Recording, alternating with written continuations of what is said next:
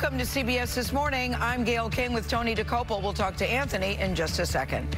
Breaking news, the Senate reaches a roughly $2 trillion deal overnight to help struggling Americans. Desperation in New York as coronavirus cases there continue to skyrocket. Governors plead for help while President Trump urges America to reopen by Easter. It's all hands on deck in America's hospitals.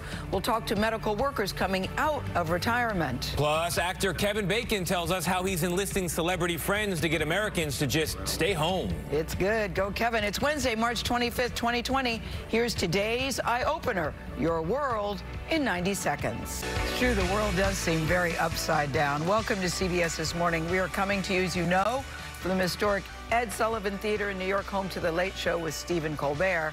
The CBS Broadcast Center, where we normally do the show, is temporarily shut down. So we're here, Tony, because... An abundance of caution. AOC for short. That's not taken, is it? No, they're not taken at all. Stephen and his team are on hiatus.